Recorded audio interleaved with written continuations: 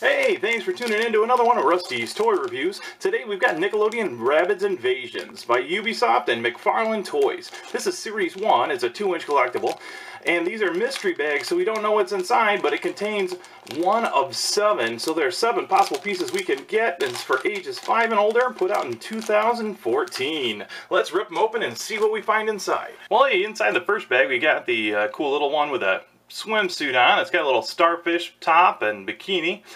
It's got its eyes a little bugging out there. It looks kind of crazy, like it's going to do something wild. Hey, well, let's open up the second one and see what we find. Hey, look at this guy. He's got his hands on his bottom. Look like he passed a little gas, and there you go.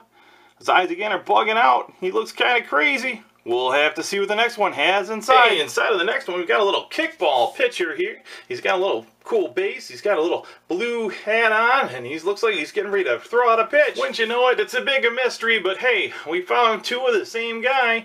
It looks like we may have to play a little dodgeball. And wouldn't you know it, inside the last one, we've got the same little guy.